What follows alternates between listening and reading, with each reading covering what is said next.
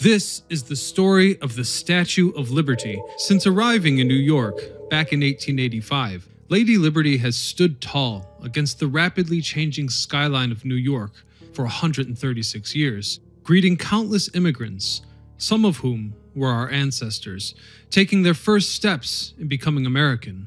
And although we cherish the notion of this image, not many people realize just what an effort it was for this statue to come into existence, what occurred on Liberty Island prior to her existence, or that there was a time when one could stand out on the small balconies surrounding the torch, assumingly in admiration of a breathtaking view over New York.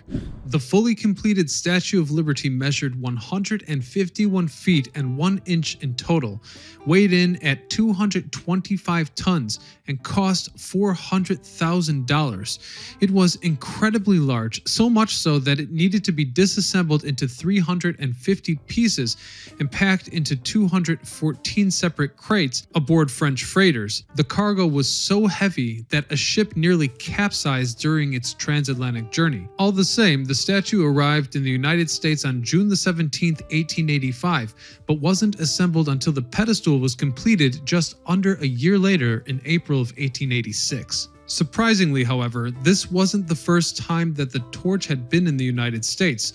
In fact, in 1876, about a decade prior, the torch was exhibited in Philadelphia and later in New York's Madison Square Park in order to raise funds to pay for the statue's pedestal.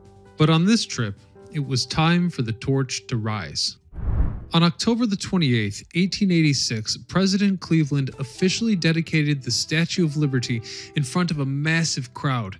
The masterpiece was strategically placed to face the southeast, serving as a welcoming symbol and a beacon for the incoming ships entering New York Harbor. From the beginning, the statue was a tourist magnet, but back then, it was possible to go beyond the crown and into the torch. Although the public has been permanently denied entrance to the torch's balcony for over a century, it wasn't always this way. In fact, visitors were allowed to climb up the entirety of the statue, including the torch, until 1916. Yet, due to the narrowness of the statue's arm, only 12 people were able to make the climb up the torch at once. This area was so small that there was only room for a single ladder and no stairs. The visitor would exit onto a balcony through a small door underneath the flame, which would offer a breathtaking view of the New York skyline from an incredible 300 feet above ground level. There are conflicting opinions on who could actually visit the torch. Some claim that it was available for all. Others hailed it as a popular spot for the adventure tourist. And the New York Times reported that not just anyone was allowed up to the torch even in the early days, but that this was a privilege reserved only for incredibly special VIP guests. Given the infamy of the Statue of Liberty, some degree of urban legend is probably to be expected. We do know for certain, however, the definitive moment when the torch of the Statue of Liberty closed to visitors forever. When World War I was raging on in Europe, the United States had remained neutral until 1917, when the nearby Black Tom Island, which was housing munitions in masses, was sabotaged. The hostility came from Germany, a country that saw the dealing of munitions to Europe as a threat and took actions against the United States. On July the 30th, 1916, at approximately 2:08 a.m., a massive explosion at a munitions depot on the pier connecting Black Tom Island to New Jersey shook the harbor, killing 4 people and wounding hundreds. According to Jersey City University, Ellis Island had to be evacuated, and the explosion reached so far out from the harbor that windows in Times Square were also blown out by the blast. NBC reports that the island's isolated location, as well as the decreased number of immigrants coming to Ellis Island after their home countries began countermeasures to stop citizens from leaving to escape the draft, were both responsible for the lower number of casualties. Anyhow, the attack was later confirmed to be carried out by a group of German agents, and the explosion also damaged the Statue of Liberty's torch and arm with flying shrapnel. And from there on out, the torch was closed to the public.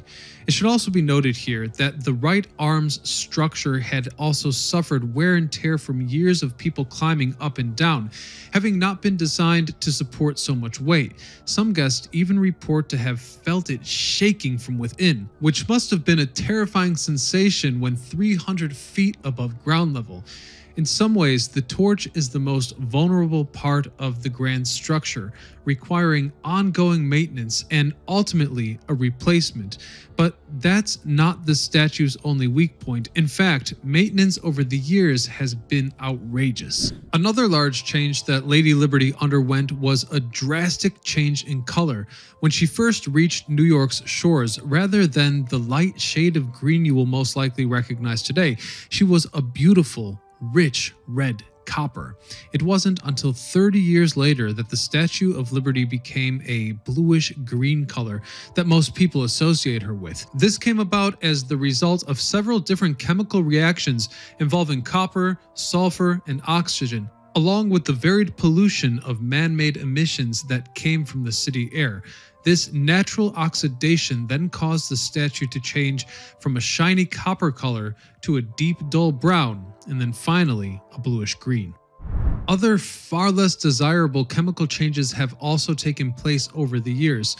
By 1980, corrosion and leaks from rain, along with damage from the bombing, had rendered the original torch damaged well beyond repair.